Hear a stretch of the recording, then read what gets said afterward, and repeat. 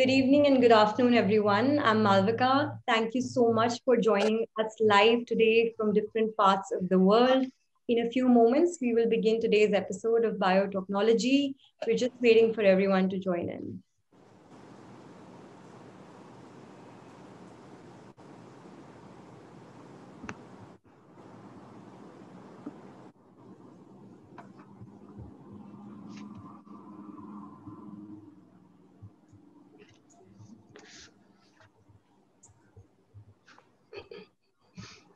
Welcome to everyone who's joining in. In a few minutes, we would be starting with today's session.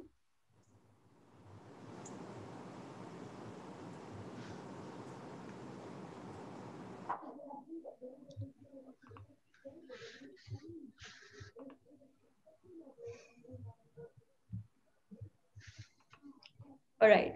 So this is the 8th episode of Biotechnology, an ongoing series of conversations with experts from the biotech industry.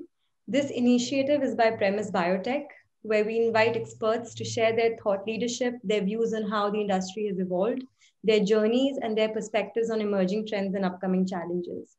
If you've been with us for the last 7 episodes and want to keep posted on our schedule, please follow us on LinkedIn for all webinar updates. And if you've missed our past episodes, and you can find all of them on our YouTube channel by the name Premas Biotech, we will add a link to both in the chat in a few moments. The topic for today's conversation is innovation in biotech. And our panelists today are Dr. Adi Elkeles, founder of Trobix Bio, Mr. Riteish Deshmukh, a popular actor and also the founder at Imagine Meats, and Mr. Aviv Wolff, founder of Remilk.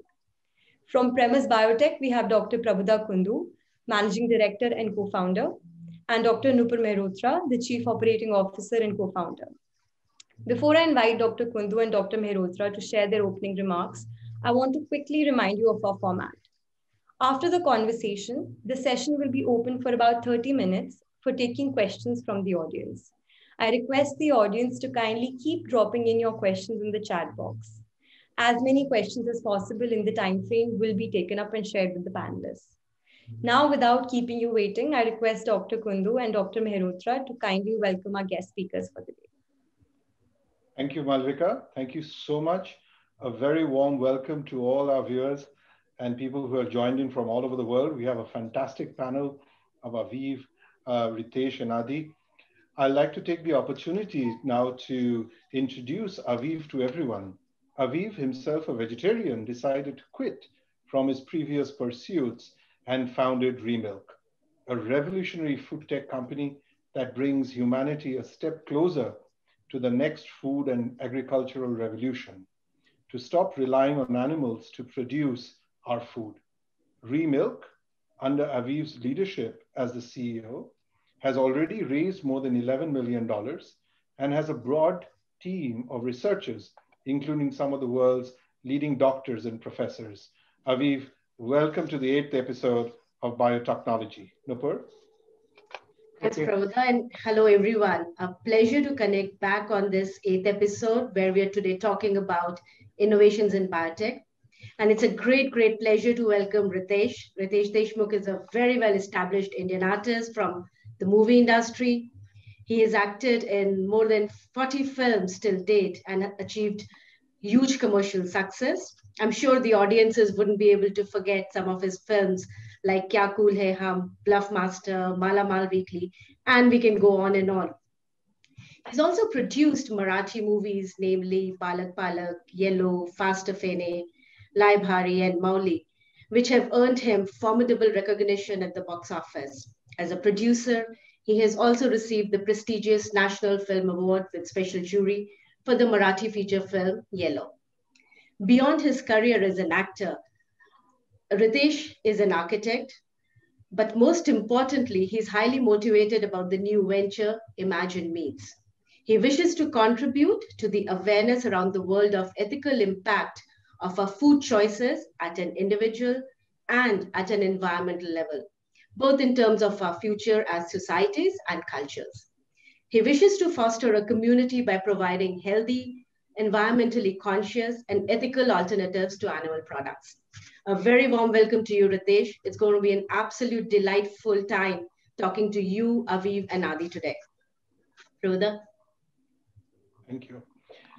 I'll take this amazing opportunity to welcome Adi. Dr. Adi Elkeles is a senior executive with proven record in leading health tech entrepreneurship and innovation for over 20 years. Having held key executive positions, Dr. Elkeles managed the development of technologies from early preclinical stages through market approval and international sales, led numerous businesses and licensing deals and strategic development activities. Dr. Elkeles is the founder and CEO of Trobix Bio, a preclinical stage biotech company developing solutions to remove the threat of antimicrobial resistance. Dr. Elkeles founded the company, raising equity and non-dilutive funding to spin off from the university-based technology. Previously, Dr. Elkeles served as the Vice President of Business Development for Life Sciences at Ramot. He was the Chief Technology Officer and the Chief Business Development Officer at Micromedic, a cancer diagnostic cluster company. He also served as a CEO in Zetec, including senior positions at Bioline RX, as well as in infectious diseases at XTL Bio. Dr. Elkeles holds a PhD degree from the Tel Aviv University and an MBA from the College of Management, and has completed a postdoctoral fellowship at the Weizmann Institute. We really are delighted to have you, Adi, with us, and welcome to all three of you. Thank you. Thank you. Thank you. So we're all a group of entrepreneurs here, and Aviv, I'll start the question with you. What prompted you to start a venture of your own, and how did you think of Remilk? So as Prabodha said himself, I'm a vegetarian for almost 5 years now. And I think I can see myself as a perfect example of someone who's consuming dairy products, even though I'm highly aware of the destructiveness of this industry, sustainability-wise, ethical-wise.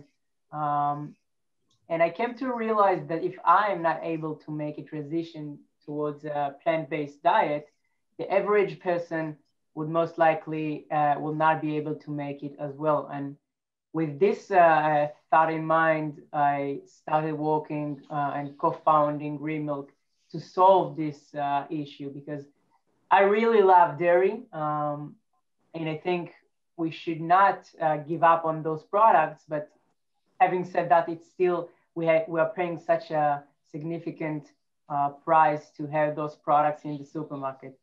So Remilk's goal is to bringing everyone the same experience of dairy products without the downsides that are coming with those with this industry. Thank you, Aviv. Riteish, coming to you. I mean, I'm sure there's a lot of people out there who are very, very interested to know that. How did you start, transition and start for your venture, and why Imagine Meats? So I was, you could say a carnivore, and I enjoyed my meat a lot. And 4 years ago, I turned vegetarian. And but I must admit that after turning vegetarian, I did crave for my meat.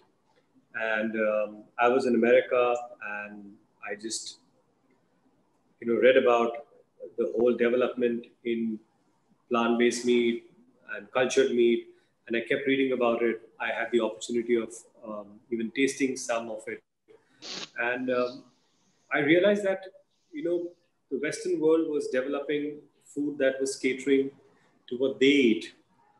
Mainly burgers was something that they were developing much more than other products.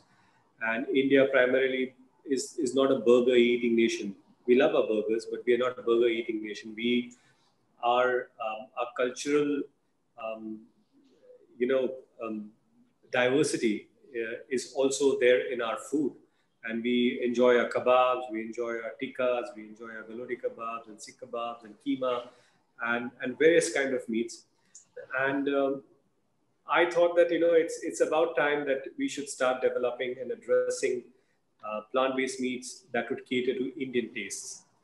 And 2 years ago, we started working on this. I had the good fortune of attending the Good Food Institute conference in San Francisco. I met a lot of people, a lot of technology. It opened my eyes to to newer things. And I'm glad I went to that conference because it really became a focal point of meeting innovators, entrepreneurs, scientists, and all the stuff that was happening. And we started a journey through that. And I'm happy and proud that we really worked throughout the COVID, developing our textured protein, the right kind of texture, the right kind of flavor, the right kind of aroma to give to our fellow Indians and promote it. And we were happy to partner with ADM and their innovation lab. And we are on the cusp of our launch. So hopefully within a month, we should be out there. Looking forward to it. Absolutely. Fantastic. Super. Absolutely. Yeah. Adi, I'll bring you also the same question. How did you get into starting your venture, and how did Trobix Bio happen? Oh, well, thanks. It's a really fantastic opening question, and as you mentioned in the very long intro of me, I took a very long road for professionally and personally to get to this time. So I'm a PhD by training. I did my postdoc in cancer research before understanding that my passion lies beyond the academy. And I spent over the last over 20 years in the in the biotech life science. I can say mainly in 3 areas. So I spent 8 years developing drugs, mainly biologicals. Then I went into the cancer diagnostic space. I was a CEO of a cancer diagnostic company. I did preclinical, clinical development, and I enjoyed a lot of international collaborations, including in India and China. We got Chinese FDA approval, started sales.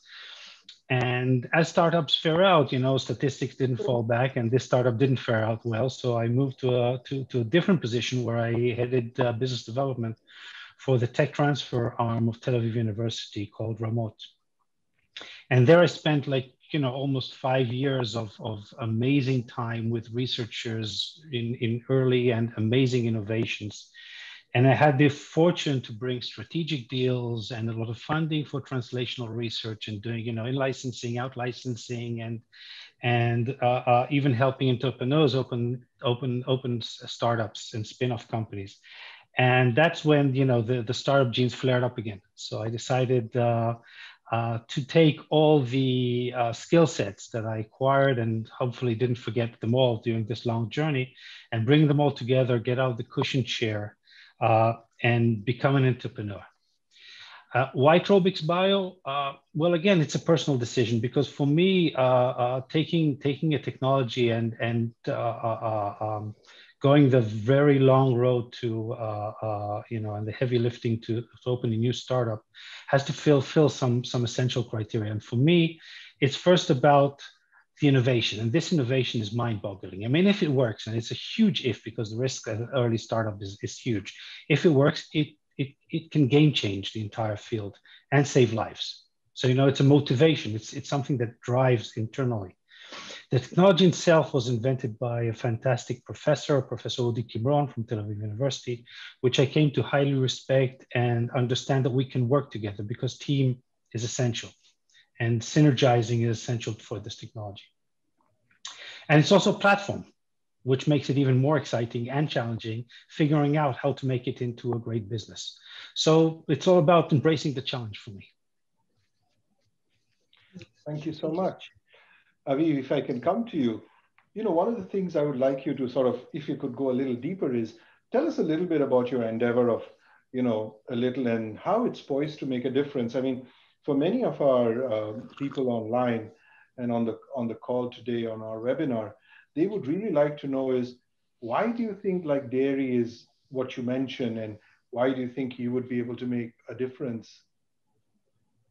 Okay, though, a very good question. Let me start with a high-level overview of Remilk and the technology and how the process actually works. So in a very simple way, without going too much into details, we're actually training microbes. We're inserting the different genes and code for the milk proteins into our modified microbe to result in the recombinant milk proteins that are actually, in fact, chemically identical to the milk proteins that cows are making. And so and maybe I should have started with that, but we've asked ourselves the question of what actually makes milk milk, and what is it in milk that gives it the different taste and textures that we are, all like so much. And the answer to this question is actually the proteins. So as long as we're able to make the same unique milk proteins that are found in mammalian milk, we will also be able to create an indistinguishable experience compared to the traditional dairy products that people are constantly eating. And so with this understanding in mind, we started working on different possibilities to create milk proteins. And we ended up with the recombinant fermentation process that allows us to end up with the exact same proteins that cows are making, yet without using even one cell coming from cows. So this is quite interesting because the fact that we have the same chemical structure, the same amino acid sequence in our Aviv, you meant mute. Oh, sorry. So I said that the fact that we are able to make chemically identical milk proteins allow us to also develop the same texture, the same physical properties that we are willing to mimic, like the ability of cheese to stretch and to melt. Things that plant-based cheese, unfortunately, are very hard with the supplying. They fall short on most accounts to bring us a creamy and milky experience. And so we truly believe that we are talking about the future of food, because not only that this technology of recombinant protein is something that has been used commercially for more than 40 years. So, we can use the know-how and the facilities that were actually gained already, but we're also using this technology I think in a very delicate way, because we're only producing about 3.5% of the entire milk. So with only 3.5% of the milk, which is the proteins, we're able to create almost every dairy product in a very identical way in terms of texture, flavor, and other attributes. So in this sense, and regarding your question, I think that this technology has the ability in a relatively short period of time to bring a different solution for such a huge market, for almost $1 trillion market worldwide. So yeah. Thank you so much. Riteish, this one is for you. So when we started putting information on our LinkedIn and other social media channels about this episode, a lot of people came back and asked, how is Riteish in biotech? So while you explained how Imagine Meats happened, would you be able to tell us how did you make this journey, this shift in mindset as to coming in? What was the transition phase like? So I think primarily the transition for me was at a very personal level, trying to shift from being non-vegetarian to vegetarian, and now to being a vegan and that to plant-based diet. So that transition was something at a personal journey that I wanted to do. At the same time, Ginili and me, Ginili and my wife, we both founded this company together, and she's been a huge influence on me being in this direction. And we are trying to figure out how we can blend the food science to the culinary science, and it's our step towards being taking a step towards being ethical and sustainable. And we need to teach this to our children and to our next generation, that we think that the planet belongs to us, but there's a time when we need to think that we belong to the planet and we need to do something for it. It's not about just taking away what we think is our right, but making sure that you're giving back to your planet, and that step starts from stomach. Everything you do is for your stomach. You go out to earn money is to fill your belly, and I think once you start answering that question, that what goes in your stomach is the right thing, is the ethical thing, and I think that will start answering a lot of questions at the same time. And I think that apart from being ethical and sustainable and more respectful towards the animals, it's also a good way of life for you and for your health. And I'm sure that science with passing days is proving that plant-based eating or veganism is a step forward. And I think that you cannot force these choices onto people. It's all about awareness. The call has to come from within, and I'm glad that it came from within. And through Imagine Meats, if we can give those choices to people, it's about I enjoy my meat. I enjoy my meat because of the taste, the texture. But if an alternative protein, a plant-based protein, is giving me the same texture, same flavor, without with me being responsible towards my planet, then why not? And if Imagine Meats can do the same for people who want to make the shift from being a non-vegetarian to flexitarian, from flexitarian to vegetarian, and if we can aid their craving, then we think it will be a good step towards a healthier planet. Absolutely, thank you. No, thank you so much. I mean, I'm really, as you spoke, Riteish, being a Bengali, we consider fish, I guess, as vegetarian. So sometimes I was thinking of what I might like to get into next. Now, Ati, coming to you, some of our viewers may be budding entrepreneurs and young budding scientists who would be definitely curious, as you rightly said, you took a long road to come where you did. How challenging was it to raise some of the initial investment, given the fact that you were coming to cater to a very important part of science, which is antimicrobial resistance, which meant that people are using a lot of antibiotics and therefore the microbes are getting resistant. And here you come along and say, I have something which could be worthwhile, let's raise money. If you could take a couple of minutes to take us through that route, that would be fantastic. Oh, okay. So thanks. It's kind of a journey, and perhaps first it will be great. I know that there's a movie. If you can show the movie, so it's a fantastic intro into what we are doing as a company, much better than I can, share it. Okay, yeah, Malvika, if you could have that. Yeah, thank you so much. So we'll now play a quick movie by Trobix Bio explaining their technology. Please. Bacteria have become superbugs, always developing resistance to any treatment humanity has developed, causing a global crisis. Aiming to kill bacteria is simply not enough. New strategies are urgently needed. Trobix Bio is developing a platform technology that resensitizes superbugs to antibiotics.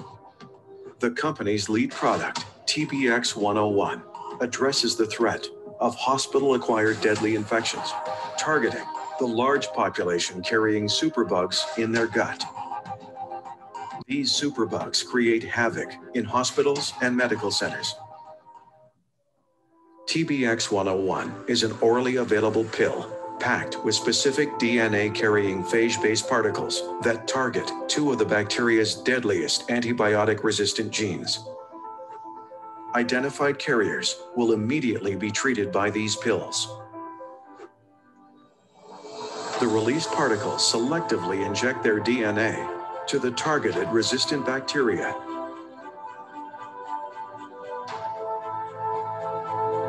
The injected DNA contains a CRISPR-based technology that uses a Trojan horse strategy to cut away the resistant genes and favor bacteria without these genes to survive. Using Trobix Bio precision medicine technology, the microbiome flora will become antibiotic sensitive. Most importantly, this treatment can be given repeatedly without fear of resistance development to the Trobix Bio product. Treatment with TBX-101 enables effective patient cure by using antibiotics that the bacteria are now sensitive to, reducing hospital-acquired infections. The company plans to expand its product pipeline to develop products in diverse sectors such as therapeutics, consumer health, food safety, and animal health. Trobix Bio, eliminating antimicrobial resistance. Thank you, Malvika. Thank you so much. Thank you. Please, Adi. Yeah.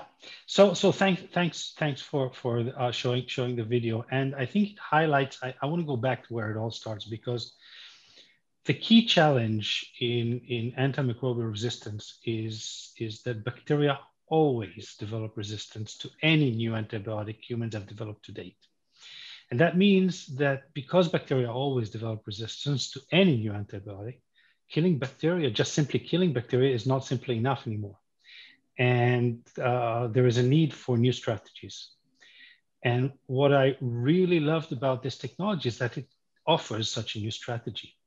And a key advantage of this technology that we're developing is that it tricks bacteria to lose their antibiotic resistant gene while minimizing the possibility to develop resistance to our product. And by doing so, we're potentially game-changing the entire approach to management of antibiotic resistance. Now, raising seed funding is always a challenge, and in this field, it's no less than anything else. For me, it's an exciting and at the same time challenging journey, because it took us the textbook, 1 year and 100 leads to secure the funding. People told me at the beginning, I said, no way, and yes, that's what it took. And along the road, we had setbacks, we have investors regretting unpromised funds, you name it. And being a scientist by training, I'm skeptical, by training, and it's always hard to just sell a dream.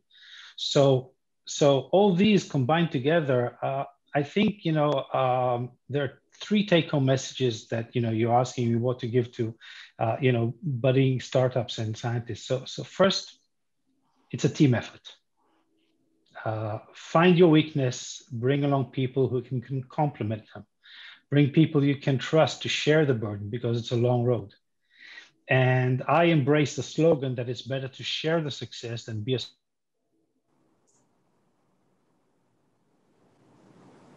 I make a gazillion of mistakes all the time. And the quest is to learn from it. Ask the investors for reasons why they do not invest. Sometimes you'll get an answer which is a mirror reflection that you can learn from. And third is keep doing sanity checks along the way. Have you reached the time that you need to pivot? When to keep pushing forward, when to back off? There's no magic answer to this question, but the need to be objective and do your sanity checks with your teams and people that support you is critical along the way. Thank you so much. Great learnings, Adi. Aviv, I'm extending the same question to you. What has your experience been, and what do you think it takes for someone or an investor to believe in your idea? Mm-hmm. It's a great question. So I think in general, the answer would probably be the team. Adi mentioned it a little bit, but people tend to think that the maturity of the startup and the depth of the technology and the science behind it is probably the most important thing. I will argue on that. I think that assuming you have the right story and you're in the right space in the right time, having the right team would probably be the most important thing. And And I'm not only talking about the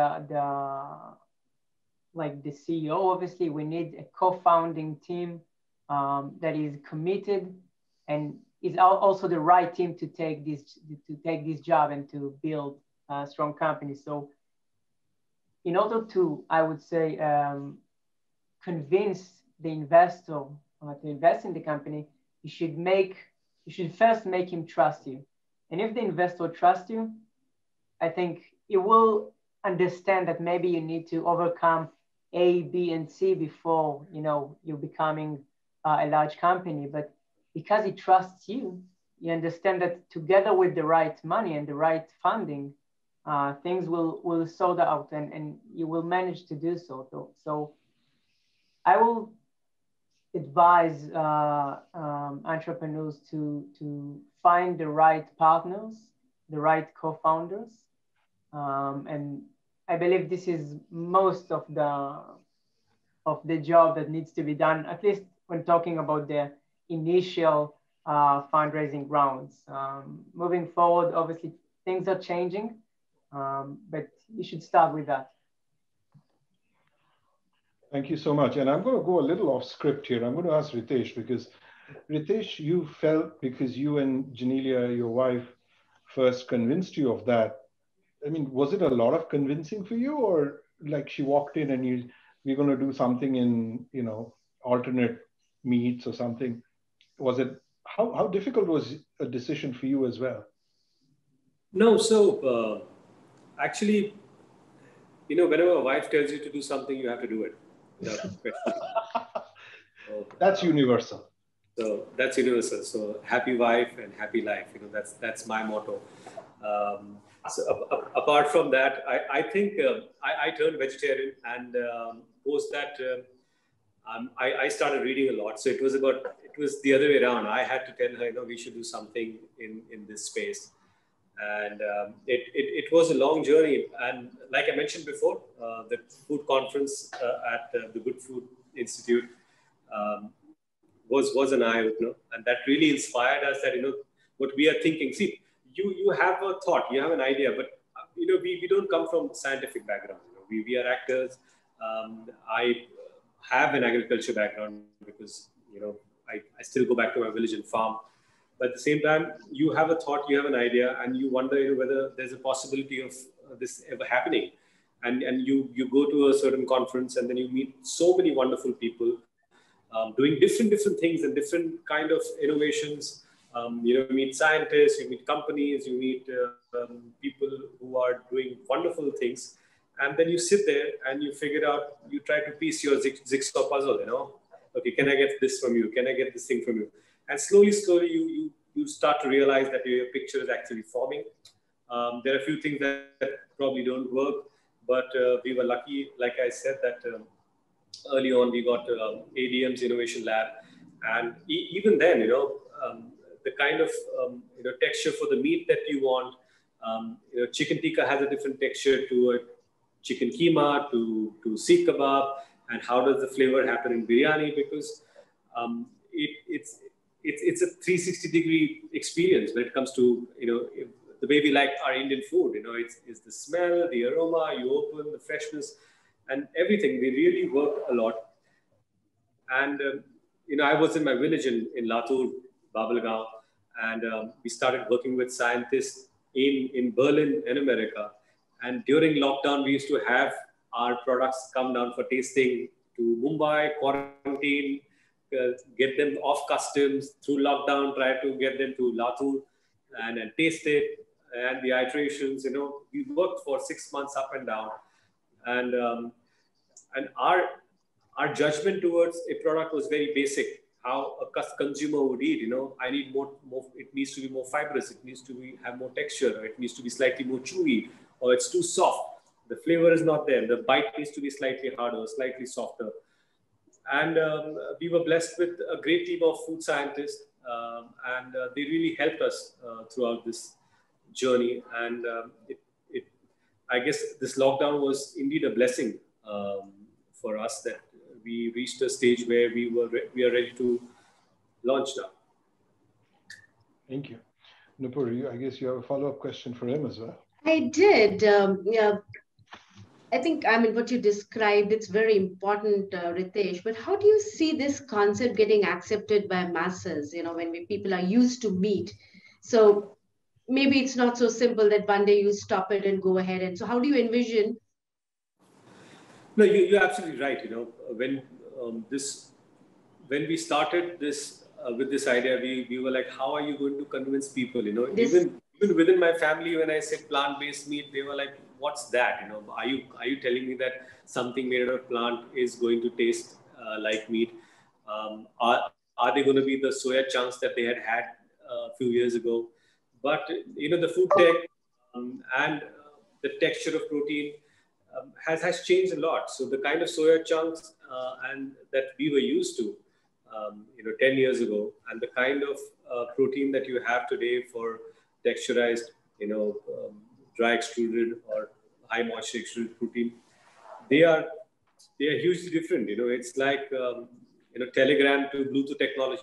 That's the difference in terms of taste and texture, and that's what we need to introduce. You're absolutely right. The road ahead is not easy, but the kind of awareness that is happening in the Western world, be it America, Canada, Europe, Singapore, Japan, and there's a lot of chatter and there's a lot of talk within India, and we are also blessed with guilty eaters in India, who eat outside but don't eat at home. There are religious restrictions to a lot of them. So here you go, you can take this meat at home and eat it. They don't eat on Tuesdays, and some don't eat on Wednesdays, and some don't eat on Saturdays. You can eat this all week long. So it doesn't really matter. It's plant-based, it's healthier, and hopefully better for you, better for the planet, better for animals. Thank you so much. Adi, there's a question for you. It's when we put it out, it came through us from LinkedIn, was in this pandemic era, antimicrobial resistance becomes a key subject because apart from SARS-CoV-2, there's other kind of things as your immunity goes down. There's a lot of other hospital-related infections and so on and so forth coming up. Do you see on a long term your technology helping people who would be admitted to the hospitals and stuff like that? Would it be something you would have to do before he gets admitted or post-admission, things like that? What do you think? So it's a fantastic question. And I think one of the, sadly to say, services that the COVID pandemic has, it's bringing to the spotlight the really urgent need to tackle future pandemics. And antimicrobial resistance is indeed one of the leading pandemics. The first product, and we may get to that, and what how to move forward and select your product. But our first product, TBX 101, actually addresses this issue of hospital-acquired infection, and we're focusing on two of the main pathogens that reside innocently in many people's gut as carriers. That they bring it into the hospital, they're at risk if this superbug goes from their gut to their bloodstream. And that's also the number one portal of getting these superbugs into the hospital and spreading hospital-acquired infections. So in terms of our vision, and that's I think it's a fantastic question. Our vision is that we're going for precision medicine. I think that's tomorrow's world, is precision medicine, treating the right patients at the right time. And in our case, it's having a simple test. It's a companion diagnostic test for anyone going into the hospital. Many people go for elective, surgeries or things like even before they get into the hospital, to understand two things. One is, do they carry a superbug in their gut, the relevant superbug?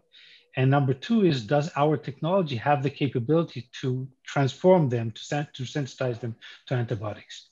And with a positive answer to that question, they'll just take a simple, hopefully simple course of 2 or 3 pills before they get admitted to the hospital, or within the first 24 hours of admission. And their gut microbiome will become now sensitive to antibiotics. Fantastic. And that's the vision. And of course, this sensitivity, because it's always a dynamic process and you cannot ensure that, it's not a vaccination, okay? It's a pre-treatment, it's a preventive treatment, should last for the duration of the hospital or more, hopefully.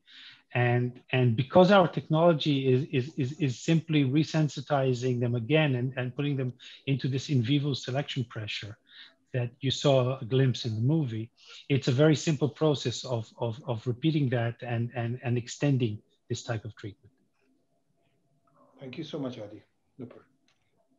Aviv, you've also been a promoter of flexitarian diet. And so when you are looking at Remilk, the recombinant milk, and the actual dairy products, how do you see acceptance in terms of taste, in terms of nutrition, apart from proteins, and elaborating on that?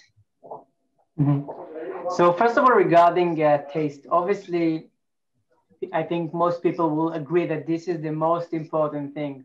And as much as I would like people to, choose their products based on the sustainability and the environmental impact, that's probably not the case. And the average people that goes to the supermarket will buy the things that he loves, that taste good, and that the cost is reasonable. So this is also the two parameters that are the most important for Remilk, bringing delicious products within an accessible and affordable price. So this is what we're working on. And to elaborate a little bit on this, as you mentioned, we're using milk proteins, and we incorporate plant-based ingredients into those products. So we're talking about plant-based oil and plant-based sugar. So it's absolutely 100% lactose-free and cholesterol-free. So I like to think about it in a way that we're actually taking everything that is good about milk, which is mostly the milk proteins, the calcium, the minerals, and the vitamins, but leaving aside the downsides of milk, which are the lactose, the cholesterol, antibiotics, growth hormones.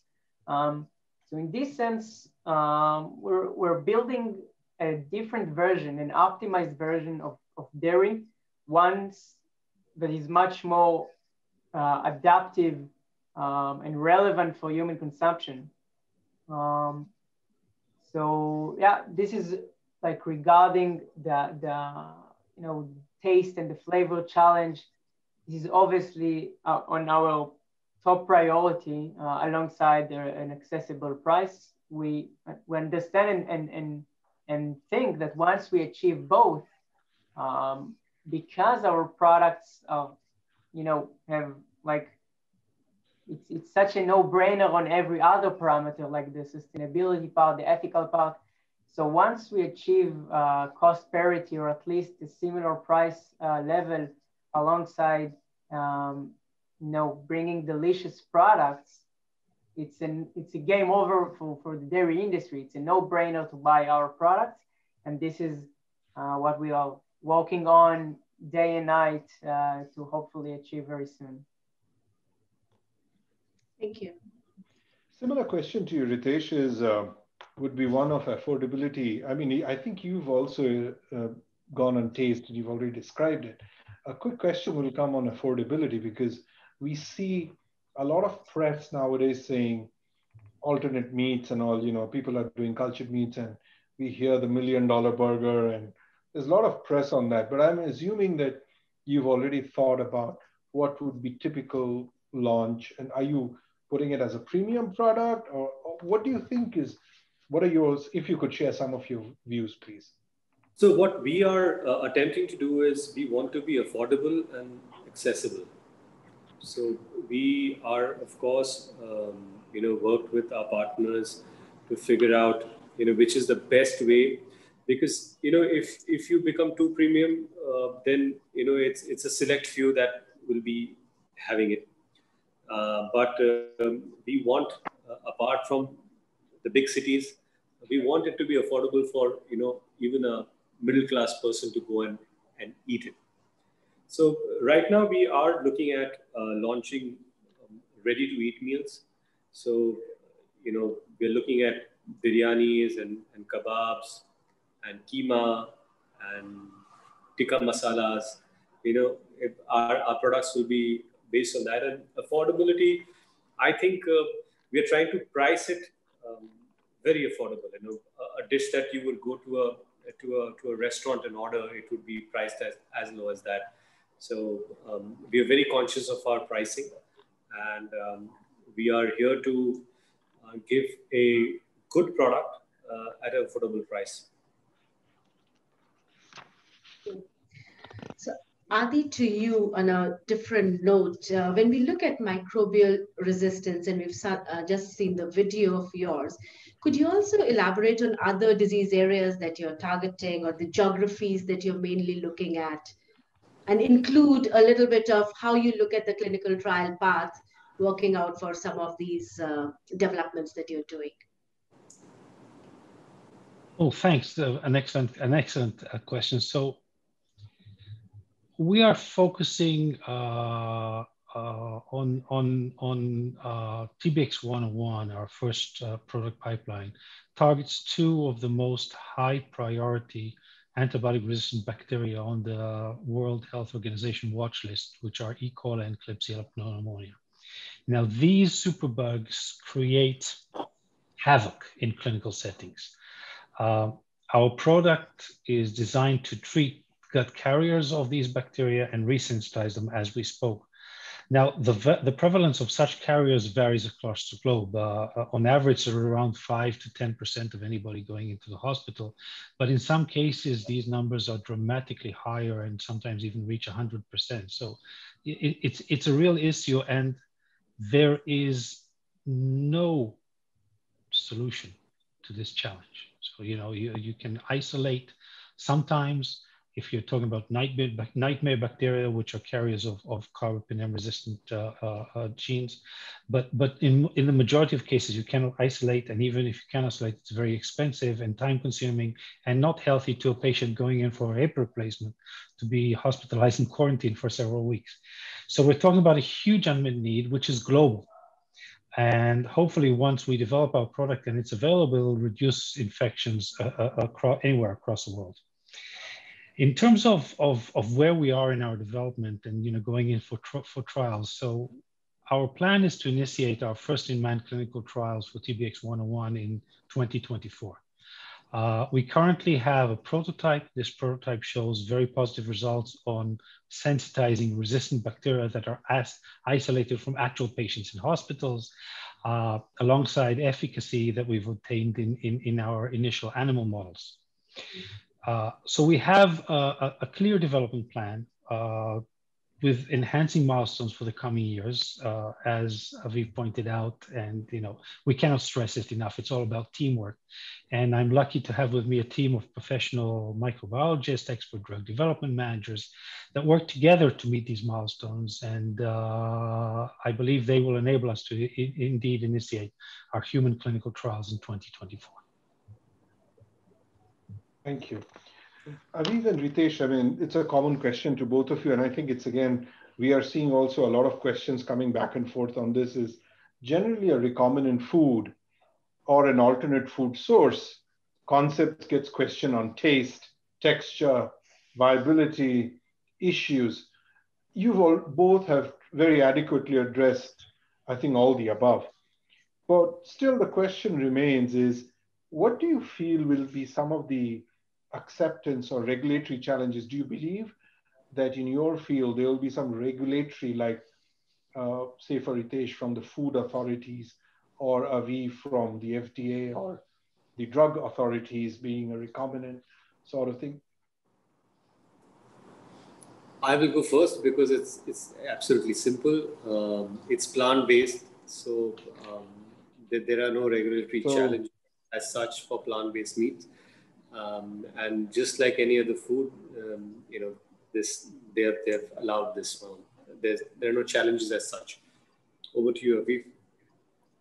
So in our case, it's slightly more difficult, but still it's nothing near compared, to the regulatory pathway needed to approve several drugs. So stuff that I'm sure Adi is much more familiar with. But regarding food and novel food, in our case, so the FDA actually, to our very much positive surprise, is very familiar with recombinant proteins in food. Milk proteins is actually not that quite new to the FDA. We see recombinant enzymes that are used in many different industries, like in the dairy industry. I'm not sure about the number, but I think almost 95% of the enzymes used for cheese making are actually recombinantly produced. And we consume those every single day. So FDA has a specific pathway for those types of ingredients. But all in all, it's not a super complex process. Usually take about 1 year to accomplish. Thank you so much. So, Adi, continuing with the discussion on the resistance and how we're dealing with it, there have been many other larger pharma sectors and other groups that have been trying, but we haven't seen much of the success so far. And you're developing a platform in the same area. Would you be able to tell us what probably is not that we are able to focus on, that we've not had much success from big pharma and other sectors yet? Oh, that's a real challenge, and I've been really intrigued by this question, which is basically, you have a huge unmet need, and why isn't there effective solutions being prompted? And early on, I learned, and it was a little bit discerning when I understand that large pharma have really pulled out of this space over the last years, and there are very few pharma companies in this space, and that's up until recently. And that's for a number of reasons, which you can collectively call the lack of prospects for profit. And we can elaborate on what that means and why, but antibiotics are not profitable for a lot of reasons, and have caused over the years a decline in R&D activities. And that was the key thing that prompted what is termed today the broken antibiotic market, which describes the growing gap between this huge unmet need that's not getting any less, but it's just getting more and more, the lack of effective solutions, and the low motivation of pharma companies to invest in the field. Now, I think that what we can see in the last 2 years is that this tide is changing. For example, some major pharma companies have joined together recently to create a $1 billion fund called the AMR Fund that aims to support products that are in advanced clinical trials. Just a few days ago, a large pharma company, GSK, signed a large collaboration deal to develop products to treat bacteria in skin and acne. Governments are working for incentives that don't only promote early stage R&D efforts, but also reward companies that have reached the point, and there are a lot of pull incentives now to increase sales to billions of dollars to create the profit, the return on investment that's needed to pull investors and pharma companies into the game. And of course, as we said, the COVID-19 pandemic contributes to understanding. And I think there's a lot of buzz going on in this field over the last couple of years. And with the advent of, I would say, more different strategies, because it's a combination of effort. I mean, antimicrobial resistance is a huge space of unmet need, different bacteria, different types of infections, different disease, different areas in the body. And it's a collective effort. So, we believe that we have a unique solution. It won't solve the entire problem, but because it's a platform, and we had to select as a small startup where to start, but we have a huge pipeline, in the drawers and in discovery and plannings of different products that we need to spring out. We believe that we can offer a contribution to this, to this quest. Thank you. And thank you, Adi. And Riteish, I'll have a question to you from here. When you were talking about Imagine Meats, you talked about the taste, the processes you've been following. and how you're bringing steaks and biryani and other foods out. So, and maybe in a month you're launching also now. What's the way people would reach out to you, and how would they be able to get connected for Imagine Meats and the products? I'm sure there's a lot of curiosity in the audience here.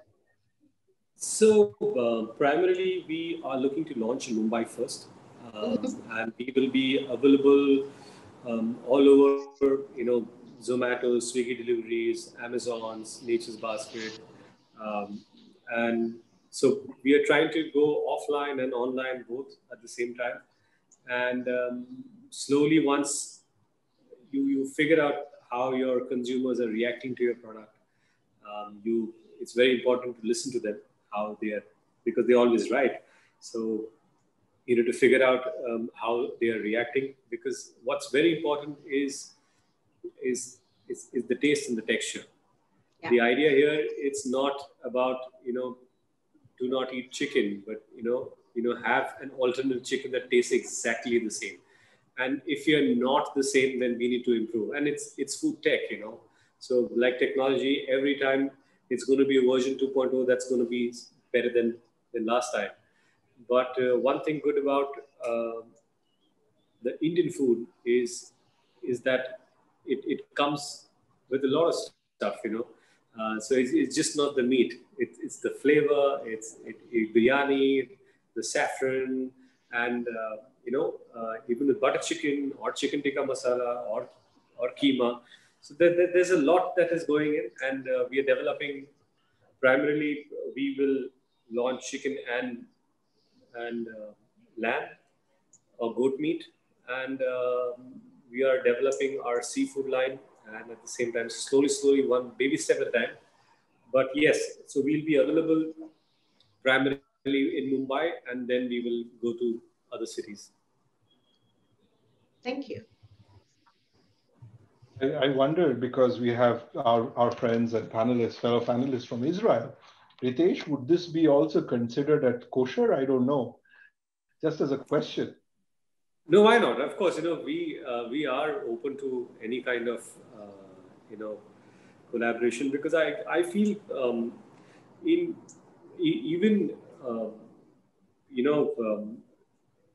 there's so much of how do I say? So many Indian people living in UAE or Canada or US, all over the world. They eat fusion stuff. They eat fusion food. They have the new Indian food, as we call it. They how do I say? Re-innovate the same vada pav will be different in something, and same chicken tikka will be slightly different and adapted differently. So yes, and why not? We'll be looking forward to. Fantastic. Aviv and Nadia, this is a very interesting question. I always try and put to people that we have from panels where we source from high-tech areas, is we see Israel as a land of innovation and people who take high risks. And that's what everyone's been describing, that per square feet or whatever area, square kilometer, you seem to innovate the highest. What I've been, every time I do bring this question out, is what is it in the culture of Israel that allows for innovation at this scale, that the fact that both of you are able to take risks and get things done in a manner? I mean, whoever would like to go first. Eve? Yeah, so it's a good question, and I think you have many answers to this question. No one can really know the exact answer. That's, I would say, for sure. There have been so many books written about it, and yet the answer is still a little bit vague, I think, even to myself. Maybe I can elaborate a bit further. I do think that something in the Israeli mindset, which is a little bit of we can do it, and why not try to do it, and not really, sit in the office and do the regular office work every day.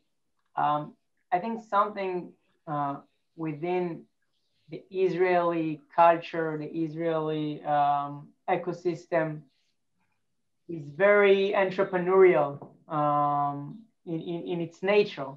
And people always try to do things by themselves. It's a very, like, I think, common thing in Israel, even from a very early age, to start thinking about startups and what should be my startup and how to build my own. So it's quite common. And if I need to put my finger on one single reason, it's because of the unique mindset that we Israelis usually have. I would love to hear Adi's thoughts on this, and maybe he has different opinion. Yeah, it's a great topic, and as Aviv said, I think he said it all, because there are a lot of books on that, trying to figure out what it is that drives innovation from Israel, and taking a different point of view, and Israel is the Hebrew name is balagan. It's turmoil, and I mean, this year of COVID-19 just stresses that. You enter into lockdown and people just do whatever they want to do, and everybody thinks that they're, that they know it best. And knowing it best, and saying, we don't take no for an answer, and so you take risks, and sometimes it fares out right if you do. If you have an amazing innovation. And sometimes you get infected because you took a risk, and that's part of part of the equation. I think what's going on these days is a transition to an addition to that, which is bringing a more ordered approach to educating and putting mindsets into young Israelis, which is amazing. Going personal for a second, my eldest, a couple of days ago entered into his compulsory service. But before entering into compulsory service, he just spent 4 years doing a master's degree, a first degree and second degree in mechanical engineering. And that was all sponsored by the Israeli Defense, the IDF. And now he's going into a special unit, which is a problem-solving unit, to solve problems on whatever they can do, and nobody really knows about that. And this is a springboard, because if you learn it early enough and you learn how to solve problems, and you're trained, and your mindset is on solving problems, then you go out and you springboard what is today the high-tech nation. So it's a mixture of the I would say the ecosystem of making a mess out of everything, and then figuring it out along the road, and trying to be more educated about that, and training the young people. And there's also a little maturity going on to the business these days. So, thank you. I think we are well past our time in terms of this. So we would now, I think, like to open the question answer session. I think there are lots and lots of questions which have come in. We can, of course, realize some of the popularity of the topics that you've said. So as we close, I mean, we would be very happy to take some of the questions.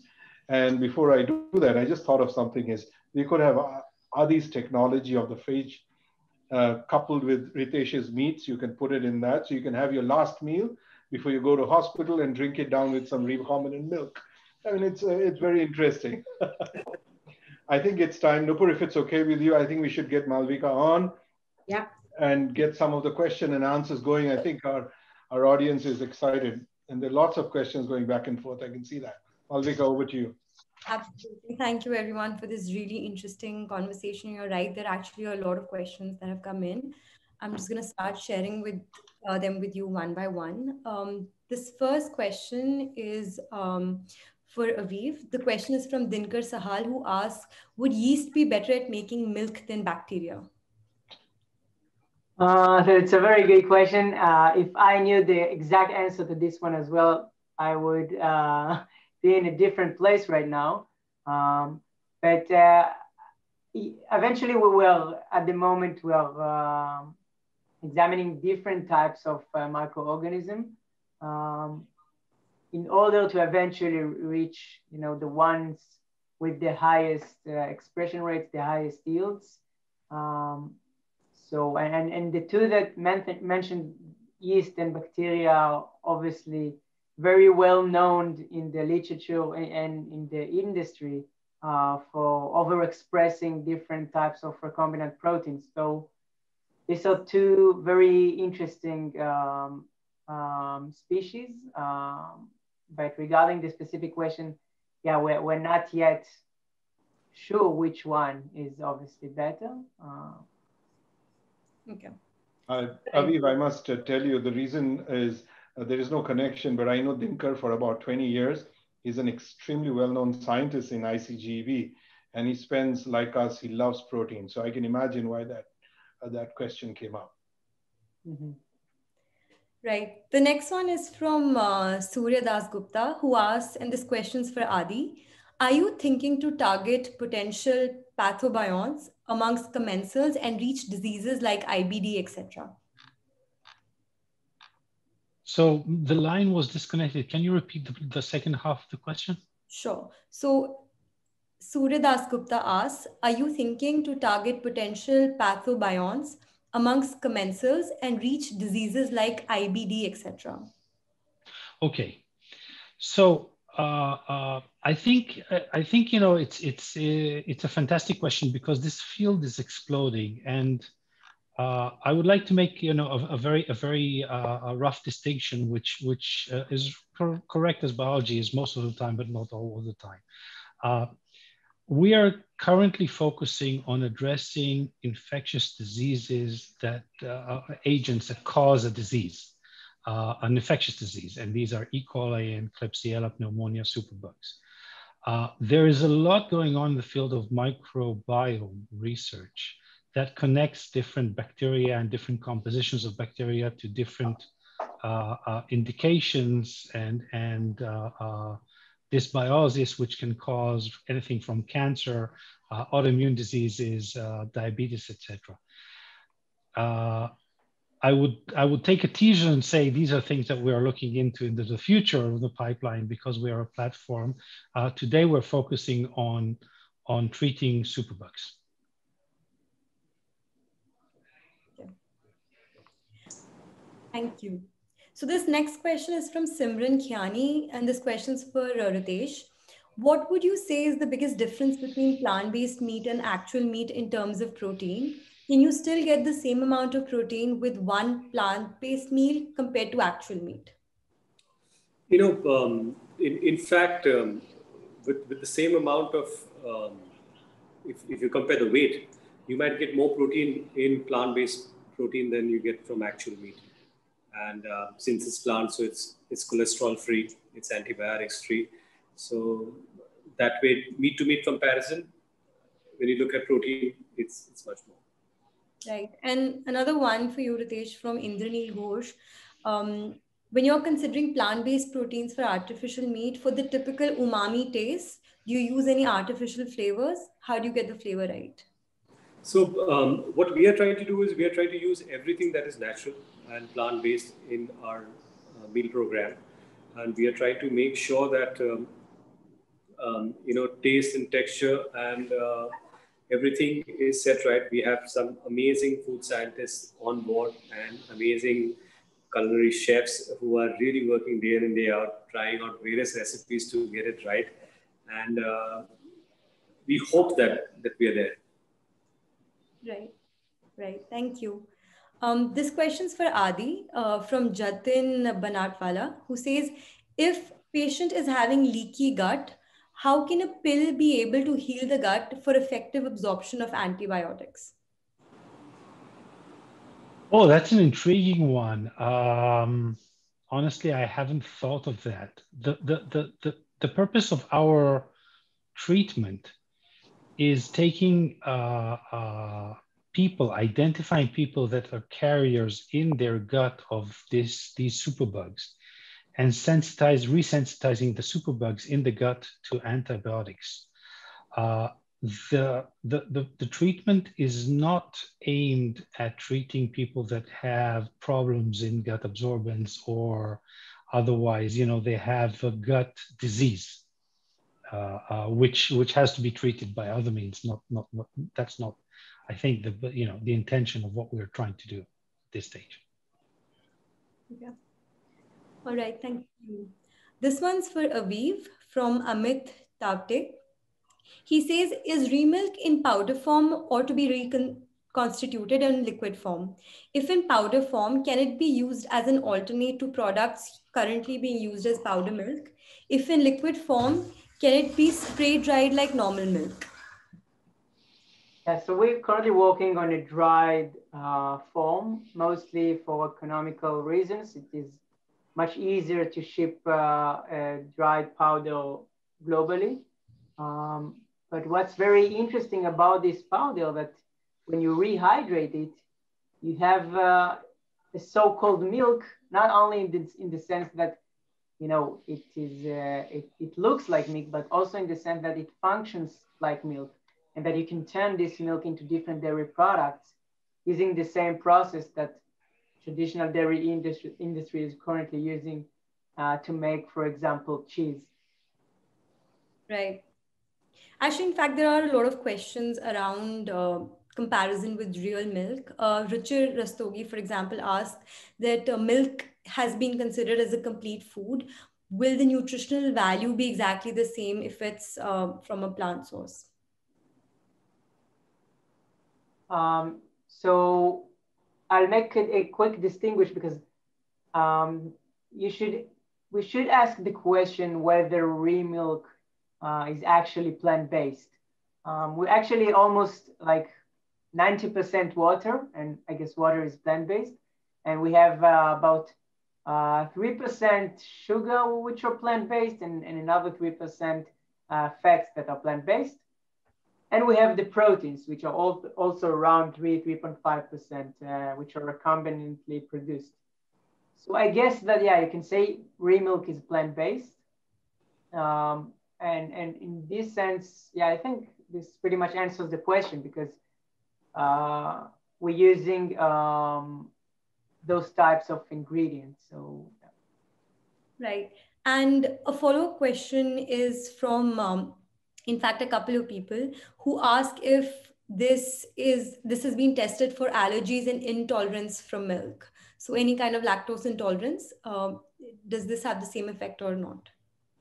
Yeah, so we should make a quick distinguish again between lactose intolerant and milk allergies, which are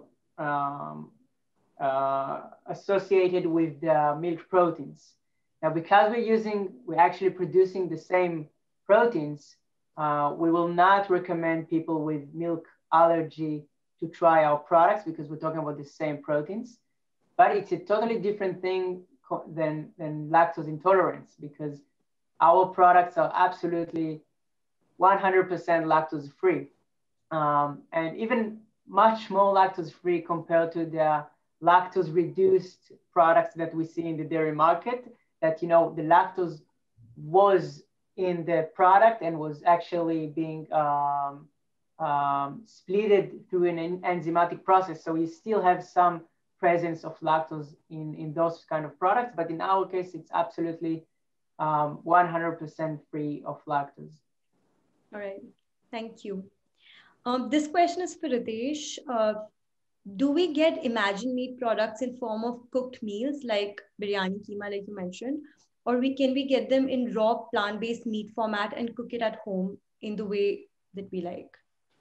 So currently we are launching with ready meals. So you get to taste the meat in the right kind of flavor and in the right setting.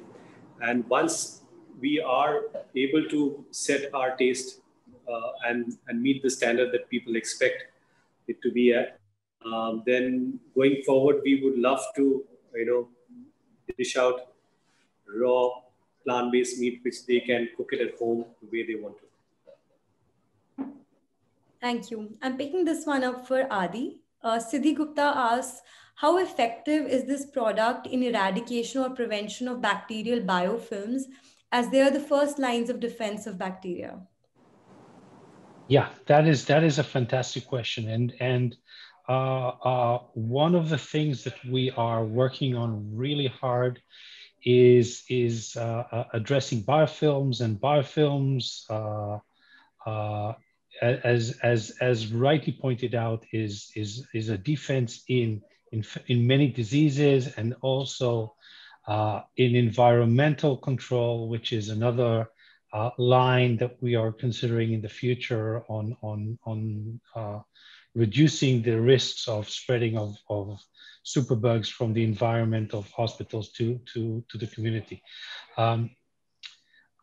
The first TBX 101 has a less challenge in this regard because we're treating superbugs in the gut that are less in a state where they produce biofilms, as opposed to other areas like lung, which are rich in biofilms. So these are, I think for TBX 101 we are okay with what we have, and we have some very interesting things that we're working on to address the issue of biofilm, which will open up the door for many new products in the near future. All right, thank you. This one's for Riteish. So this question is from Kajal Aurora, who asks, is there any specific plant or variety of plants that have been taken for this purpose? And what kind of studies are performed to get a clearance for using these plants? So we have actually tied up for technology with ADM, and currently we are using soy protein, and eventually we'll also try and mix pea protein with it. And the scientists are working with different kind of proteins to see whichever suits best to the kind of texture that is needed for various kind of meats. All right. The next question is for Aviv. This question again came up in a couple of, it's a kind of like a combined question. What about the nutritional value? Is the nutritional value of milk and Remilk exactly the same? Specifically, for example, Nidhi Jain asked questions about what about things like calcium? Is enough calcium present in Remilk? So specifically when talking about calcium, yeah, we're adding calcium to our products as well. Not only because of the nutritional benefits of calcium, but also because of the functionality values of calcium for the different functionalities of milk and dairy products. For example, the cheese making process is very much dependent on the presence of calcium.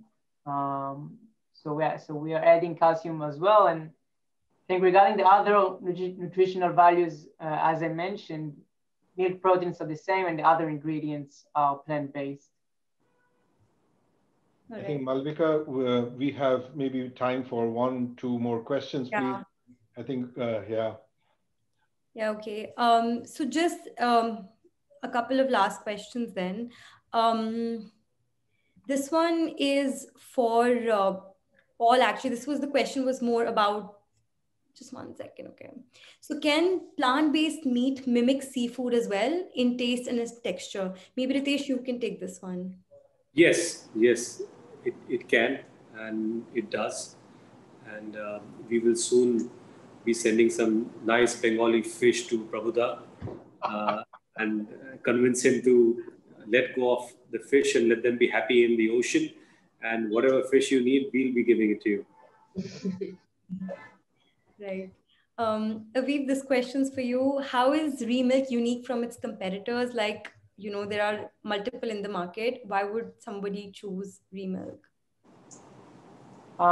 So if this question refers to the plant-based competitors, then first of all, I will say we don't really see anyone as a competitor, as much as a cliche it may sound, but we believe that a rising tide lifts all boats, and in this sense, we very much wish good luck to every animal-free company I'm sure Riteish will obviously agree with me on this one.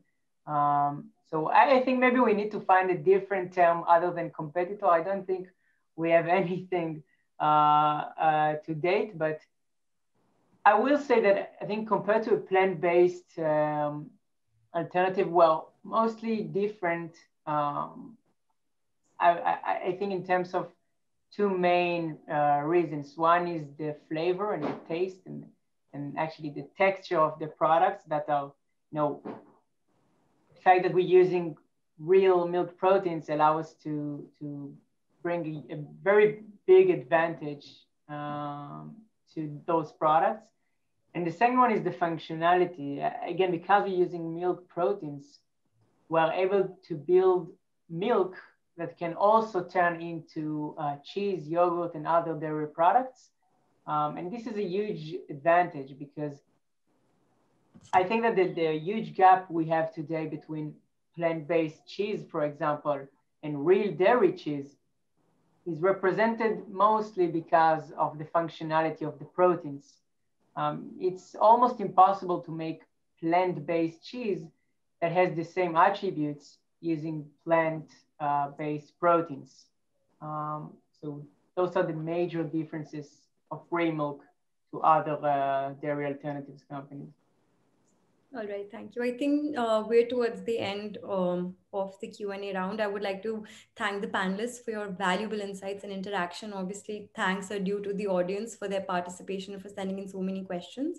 But I would now like to request Dr. Kundu and Dr. Mehrotra to give their concluding remarks and close today's session. To the audience, don't forget to stay tuned to our LinkedIn and YouTube for all future updates. Please. Thank you, Malvika, and thank you all the audiences for wonderful question. Aviv, Riteish, and Adi, very grateful to you on behalf of entire team at Biotechnology. We've had a whole group helping us, but we're the ones who are talking to you today. I think we're very grateful that there is this platform where we can connect with you all, have discussions around technologies which would change the future in different ways, and wish you all the success to all three of you. Prodha, for you for the closing note. Thank you so much. We're really, really grateful to you, Aviv, Riteish, and Adi, for this wonderful webinar and discussions. And may you all succeed in your endeavors. We will be seeing three amazing technologies and companies of the future. Thank you so much. Malvika, thank you. Thank you to our backend team. You've been absolutely amazing. Riteish, please. Yeah, I thank you so much, Nupur, Prabhuda, Malvika, for having us on this panel. I think, Aviv, you are doing some extraordinary work. I want to congratulate you on all the things that you're doing. You're going to change how we look at milk, and I wish you all the best. And Dr. Adi, I just want to tell you that, a few years ago when I'd gone to America and I was at the hospital, and the doctors there told me that, a lot of Indians, when they come to us for treatment, they are antibiotic resistance, because in India, primarily, wherever you go, any doctor in any village, if you have a headache, take antibiotic. If you have something, take another antibiotic. So after some time, when you go for a bigger operation or bigger deal, they're trying to work you with stuff, and it doesn't work at all. And I'm so happy and so glad that you're really focusing your energies onto a subject that is so important for world health. And I wish you all the best. And thank you very much for doing this for all of us and the entire humanity. Thank you. Well, now is my time to thank you. Thank everybody. It was an amazing opportunity, a great panel.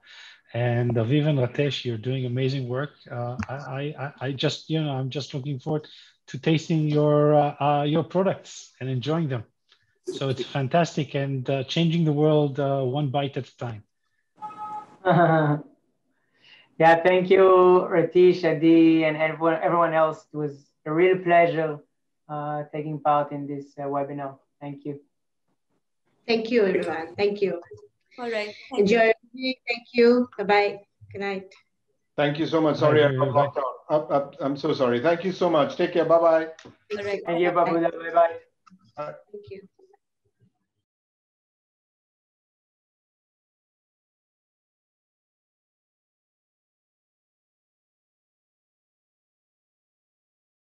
you.